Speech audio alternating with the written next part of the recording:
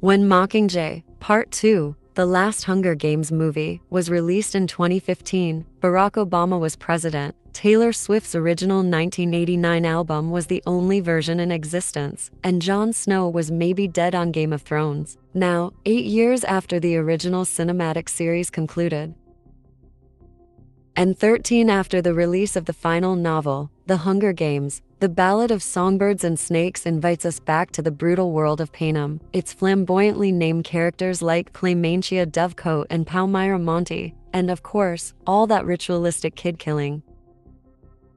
Remarkably, Songbirds and Snakes has found a way to make The Hunger Games feel new and sharp. Given that it's been so long, that the books and original movies were well executed to the point that The Hunger Games spurred an entire copycat cottage industry.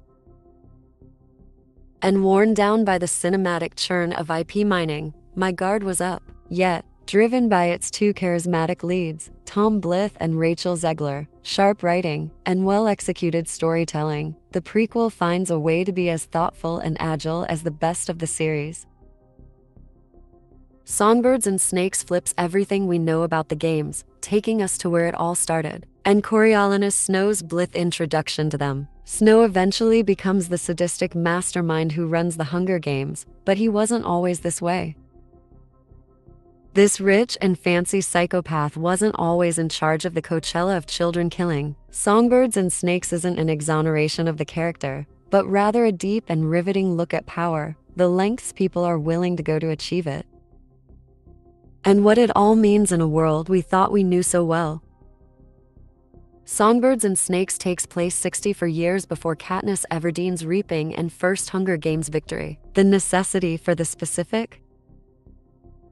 Not quite. 6.5 decade time jump is because Everdeen's second foray into the games is the 75th annual iteration and features the special rule that it will be an all-winners season.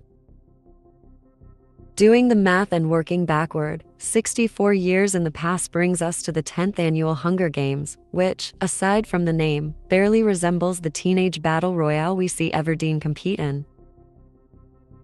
The main difference between Everdeen's Hunger Games and Songbirds and Snakes' Hunger Games is that everyone's poor and ugly, even those in the capital. The capital, which has just quashed the rebellion, is a dusty shell of its glamorous self.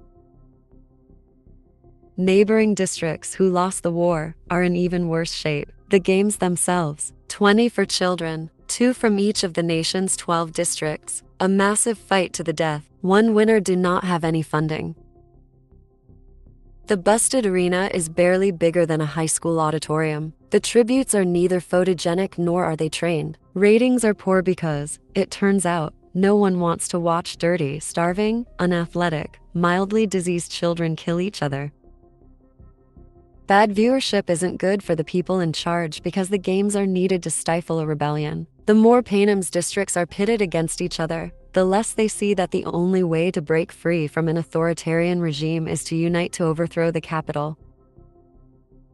If the games fail, so does the capital's chokehold on the districts. Desperate to cling to power and to keep the games going, the capital decides to do what any struggling network would do: go for an all-out ratings grab.